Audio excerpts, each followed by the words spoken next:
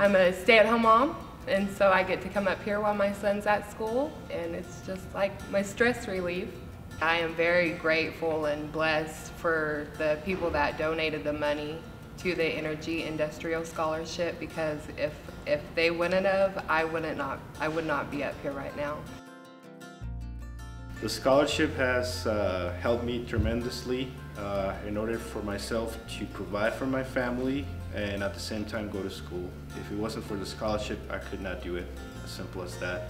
I'm a mother of two, one that is 2 years old and one that is 9. I am a full-time student here at Odessa College. I am in the surgical tech program. The scholarship means to me that I would be able to focus more on my academics and worry less and be stress-free about how I'm going to maintain my family.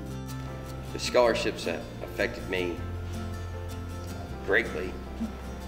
Like I said, there's no way I could have got to this point without their help. Being a father in hard times, especially right now.